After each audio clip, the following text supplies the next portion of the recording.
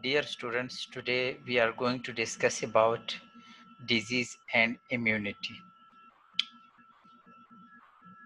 Uh, After watching this lecture, you would be able to know about pathogen, transmissible disease, body defense system, and how to control spread of disease.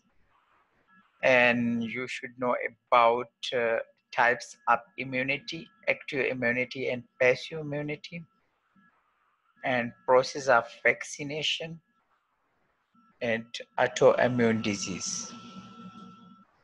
Right? Now, first of all, we will discuss about pathogen. Pathogen is actually disease causing organism, any microorganism that enter to your body and cause disease, that is called pathogen. We have different types of pathogen. These are different groups of pathogen: virus, bacteria, protist, and fungi. Virus, those disease that caused by virus is called viral disease. So these are viral disease like influenza, common cold, poliomyelitis, in which poliovirus attack on nervous system and that can lead to paralysis. AIDS is caused by HIV virus that weak our immune system, right? And your body is unable to protect himself from disease. Bacteria is another group of pathogen. Those disease that caused by bacteria are called bacterial disease. Like cholera, it's caused by bacteria called Vibrio cholera. And this, the most important symptom of cholera is diarrhea, right? And syphilis, it is sexually transmitted disease caused by bacteria Treponema pallidum. Tuberculosis, it's caused by Mycobacterium tuberculosis. It's the name of bacteria that cause tuberculosis. It's an infection of lung. Important symptom of this is severe coughing. Okay, and high temperature, sweating. Okay, now tetanus, it's also called lockjaw. It's caused by a bacteria called Clostridium tetani, and you know, and this stiffness of muscle happen.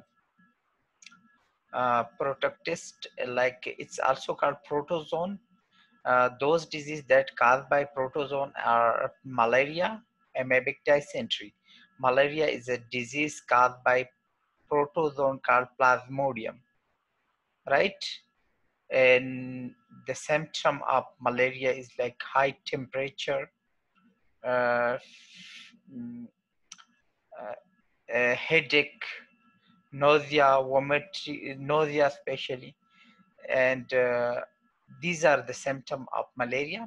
Amoebic dysentery, it's caused by enta-amoeba, that is protozoan, and the most important symptom of dysentery is diarrhea and abdominal pain. Okay, and fungi is another group of pathogen that cause fungal disease like athlete's foot and ringworm. Both are skin disease. Okay, now let's move towards infectious disease.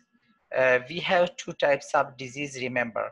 One is infectious, another is non-infectious. Infectious are those diseases that caused by pathogen. And infectious disease can transfer from one person to another person because it's caused by a pathogen, it's caused by a microorganism. While the non-infectious disease that cannot transfer from one person to another person, that may be caused, the cause of non-infectious disease may be genetical, like cancer, that cannot transfer from one person to another person, right?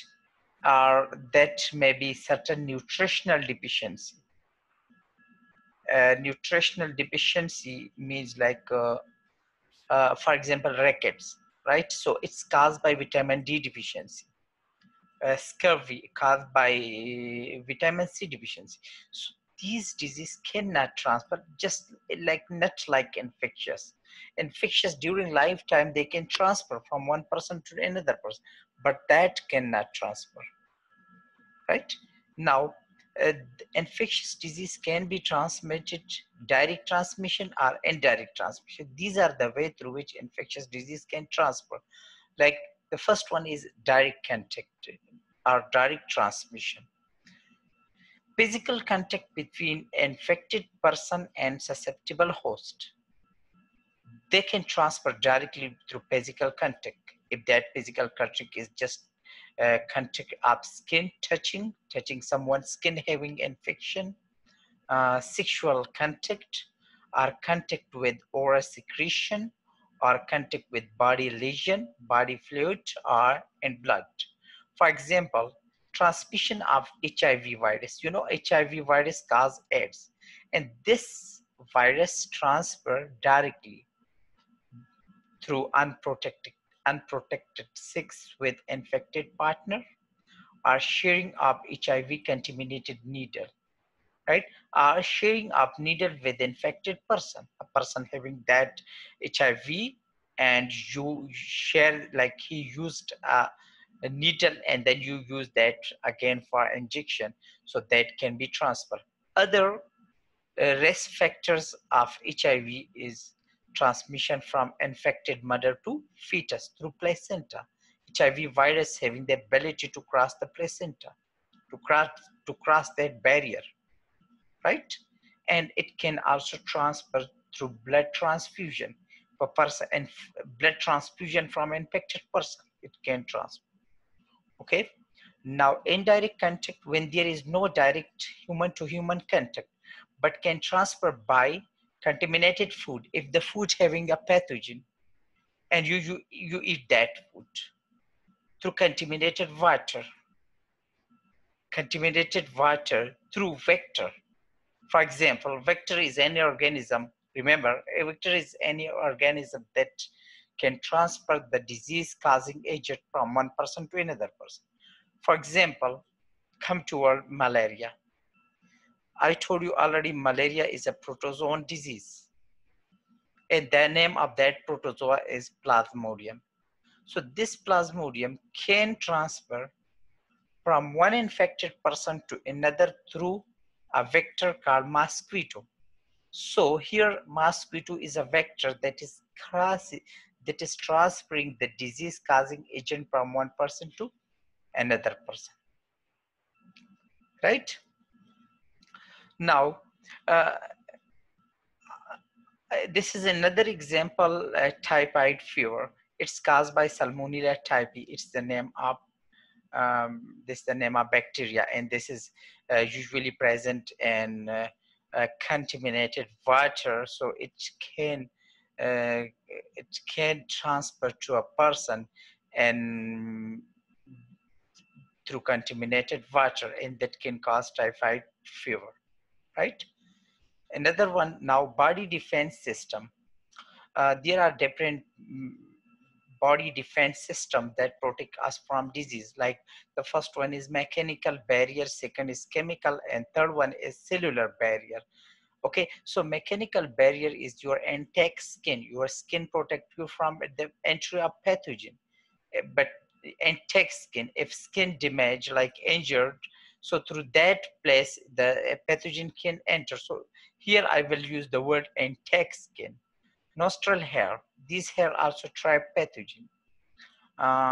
Blood clot, when injury happen, after bleeding, that place the blood stop, right, and make a clot. So that clot, one thing, it stop the blood, but another, it's also help to protect your body from entry of pathogen. So it actually stop the entry of pathogen to your body, right?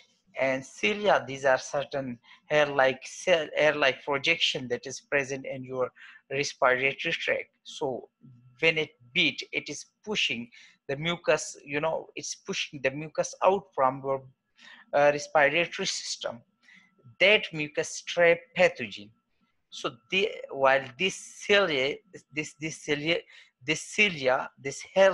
projection, it help to protect your body from pathogen, right? Now chemical barrier, it's in the form of stomach acid producing HCl. Stomach is producing HCl, and that HCl provide acidic environment to pathogen, and by that acidity it can damage, it can uh, means degrade, or it can stop the pathogen growth.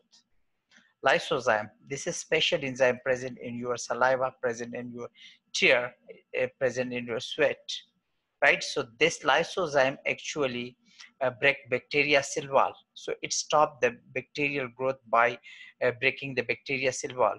Mucus, it's a mucus produced by special cell called goblet cells. That mucus also trap, or it uh, it's trap the pathogen. It trap dust, pathogen, and protect your body from that. Cells, there are different cells in your body like lymphocytes and phagocytes, right? Actually lymphocyte and phagocytes are types of white blood cell. This cell, lymphocyte, produce glycoprotein molecule called antibodies. Antibodies actually um, protect you from pathogen. Like this antibody can adhere with pathogen and stop the movement of pathogen, stop the pathogen to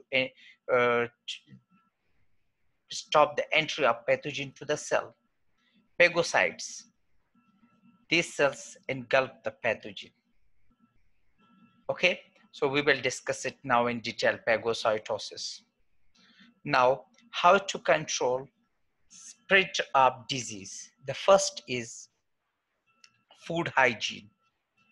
Food hygiene means keeping our food clean and pathogen free.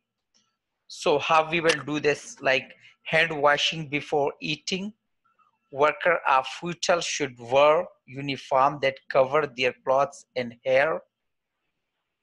Don't let food in open environment.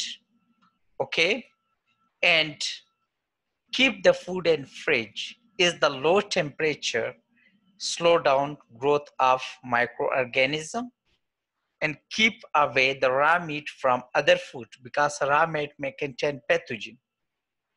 Cook the food well at high temperature. Is high temperature can kill microbes. Personal hygiene. Personal hygiene, the another one we have personal hygiene. Personal hygiene means keeping body clean through following different ways, like how we will clean our body. Wash hands with soap, take bath daily, and brushing teeth daily. Okay, waste disposal. Waste disposal is actually solid waste material in the form of bottle, can, plastic bags, syringe, even waste food. These things may not thrown to open space. Why?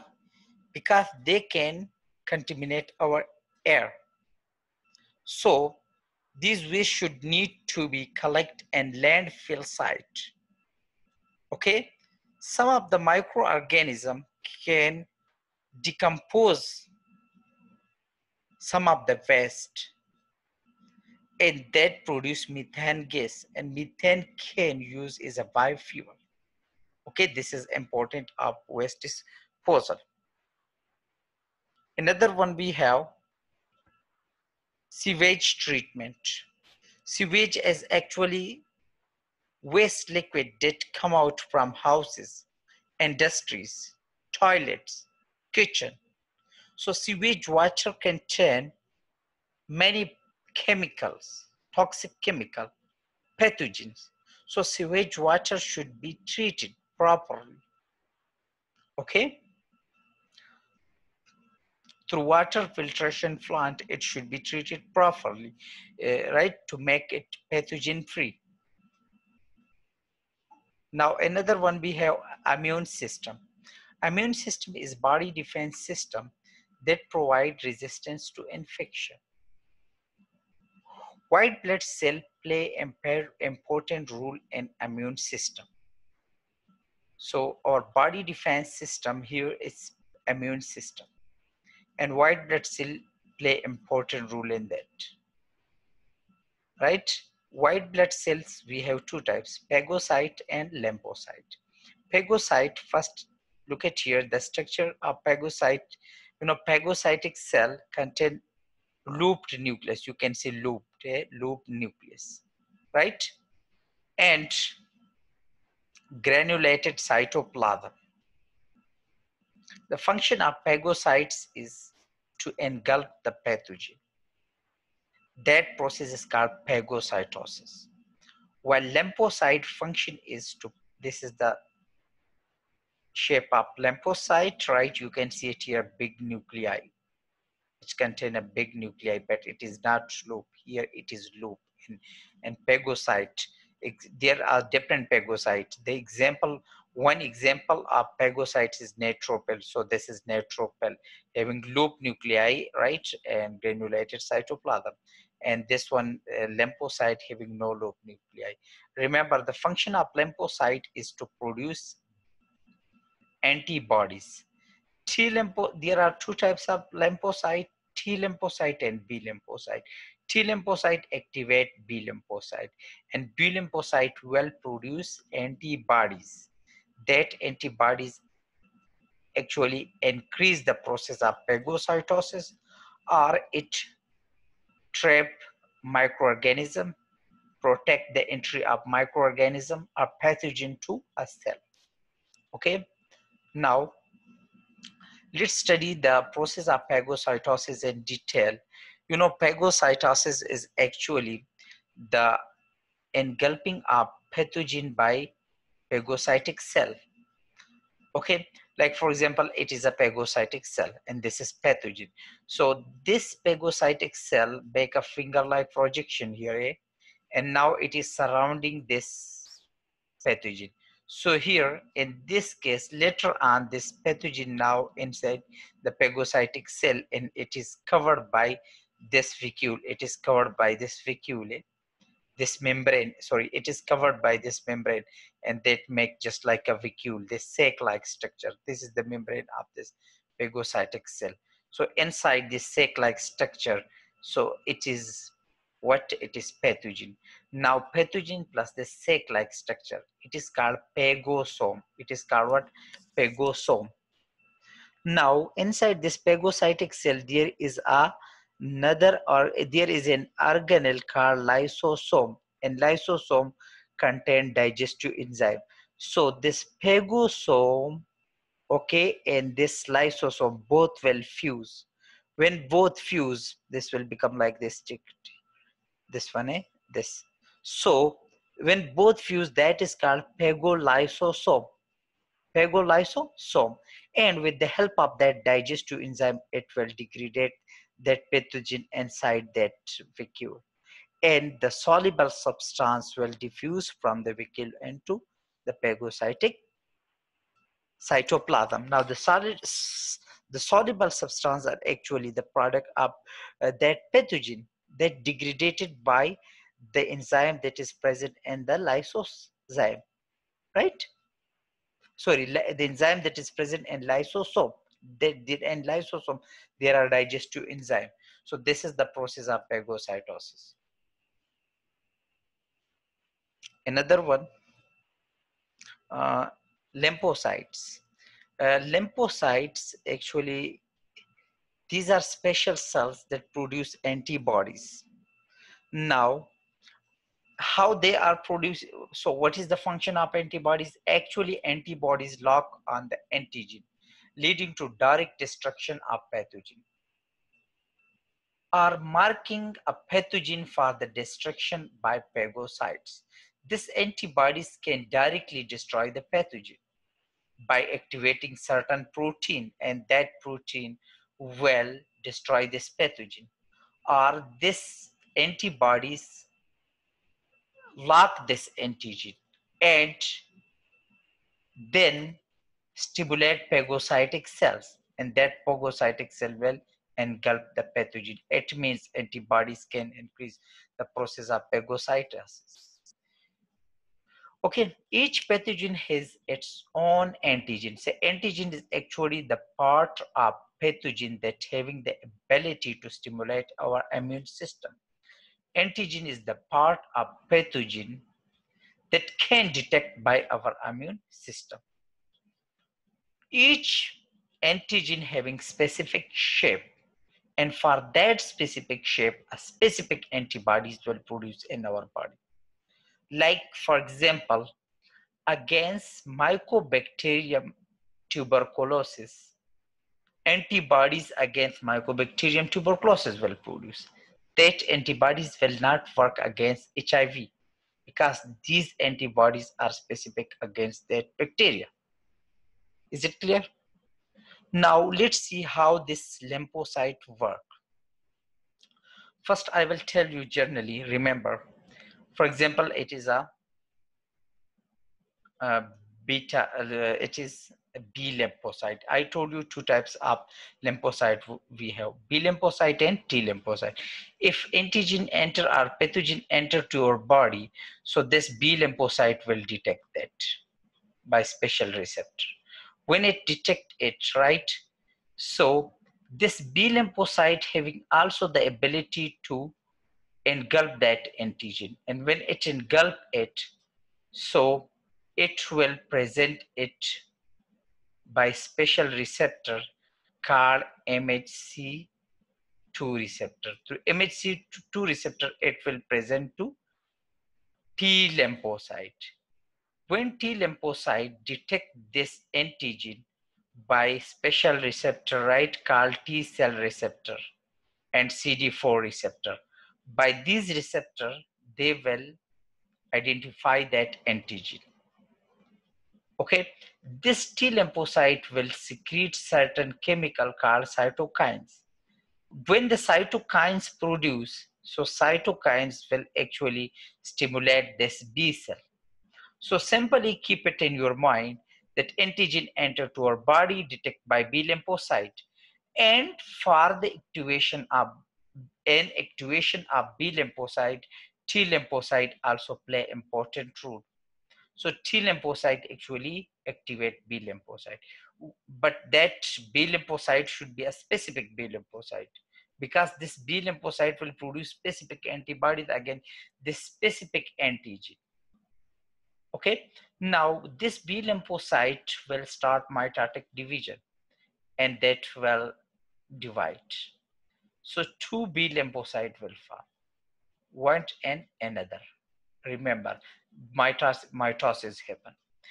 Both cells will be similar to each other. That's why both are called what? Clones, identical copy.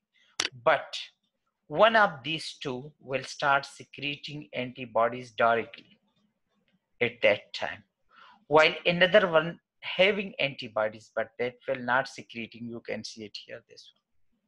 So this is called what? Memory cell, right? While the one that is secreting directly, that is called plasma cell. So plasma cell producing antibodies, while memory cell remain for a long time in your body.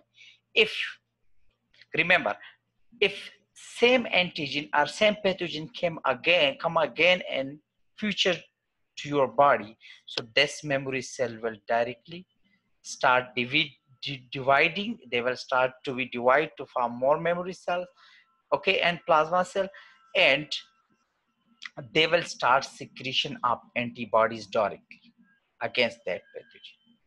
So that's why secondary infection take less time to recover.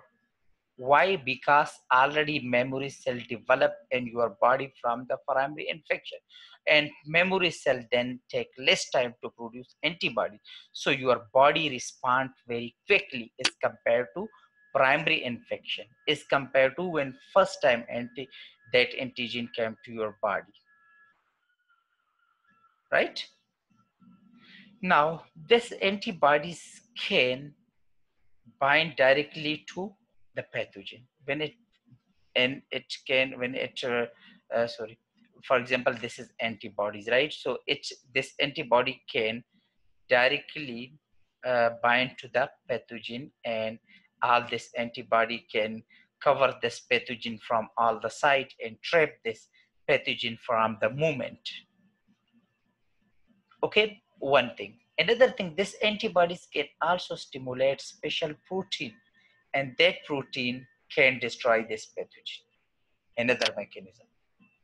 Third mechanism, this antibody can also stimulate phagocytic cell, phagocytosis. Okay, and activate phagocytic cell or increase the process. Simply, I will tell you that this antibody increase process of phagocytosis. Make it easier that it trap the pathogen, then it means it make it easier for this phagocytic cell to engulf. So these are the 2-3 mechanisms that I to tell you now about the how the antibodies work. Okay, now hope it is clear to all, right? This is memory cells. Memory cell remains circulating in body for a long time. If the same antigen is reintroduced a few weeks or month later, memory cells divide rapidly and develop into plasma cells. Last for these remain in the body for a long time. Okay. Now another topic is types of immunity. Okay. We have two types of immunity, active immunity and passive immunity. Remember, in active immunity, antigen or pathogen will enter to your body and your immune system will expose to that antigen directly. While in passive immunity, your immune system is not exposing to pathogen directly, but antibodies develop in another organism and you receive from another organism only antibodies. But in active immunity, your immune system is exposing. So in your body, antibodies will also produce by specific lymphocyte and memory cells will also produce. Okay, that's why if memory cell is producing, active immunity remain for a long time in your body, while passive immunity remain for a short time in your body because no memory cells are producing. Now, active immunity two types, natural and artificial. Natural active immunity in which in any pathogen enter to your body, antibodies develop in response to infection. Infection happen to a person naturally. So if, for example, a bacteria enter to your body and cause a disease in your body, but it also stimulates your immune system and your body produce antibodies and memory cells against that bacteria. So that is natural. While artificial is we you through vaccination, artificial through vaccination. Now what is vaccine? Vaccine is actually weak pathogen or killed pathogen or antigenic part of that pathogen. Okay, that inject to your body or that administered to your body, and when it enters your body, it's weak. It cannot cause disease, but can stimulate your immune system. If it can stimulate your immune system, so in your body, memory cells and antibodies can develop. If memory cell develop, that memory cell, if the actual form of that pathogen come uh, enter to your body, so that memory cell already you develop through vaccine, so your body will respond quickly and your body will cover from that infection quickly, right? This type of immunity that you develop by vaccine is called artificial active immunity. Now come to our passive immunity. I told you here only antibodies you are taking from another. Now if antibodies develop naturally and you receive that. It's called natural passive immunity. For example, your antibodies received from mother. A small baby is receiving antibodies from mother through breast milk. So the antibodies actually develop naturally in mother body, but now a baby is receiving that. So it is natural passive. While artificial passive immunity, antibodies received from a medicine means the antibodies developed in laboratory or industry, okay, and that is injected to a person. So that is called artificial passive immunity. Okay, these we discussed already. Okay, active immunity and passive immunity. You can just study the slide. Okay. Now, vaccination we also discussed. It's just definition of vaccine, okay? And administration of vaccine is called vaccination. Okay, you can study the slide. Okay, we just study right now. Okay. Now come toward autoimmune disease. Some disease are caused by immune. You know, the function of immune system is to protect you from disease, but sometimes because some unknown reason your immune system start attacking his own body cells. That is called autoimmune disease. For example, let's see, this is pancreas, right? This pancreas contains beta cell, and the function of that beta cell is to produce what? Insulin, right? And this insulin actually control glucose level. If glucose level is increasing, this insulin is decreasing that. Now, what happens in diabetes type 1? Some antibodies develop in the person body, and that start attacking the beta cell of pancreas. Means certain antibodies develop and that start destroying beta cell, their own beta cell. And when it starts destroying beta cells, so insulin will decrease in the body, or no enough insulin will produce in the body, so thus glucose level will remain high in the body. This condition is called type 1 diabetes. Why? And type 1 diabetes is autoimmune disease. Why? Because our own immune system start attacking our own body cells. They recognize our own body cell is a foreign, right? So this sort of disease called autoimmune disease, right? I think it's clear to all. Okay, if anyone have question, they can ask. Okay, so this is the end of our lecture. Thank you so much.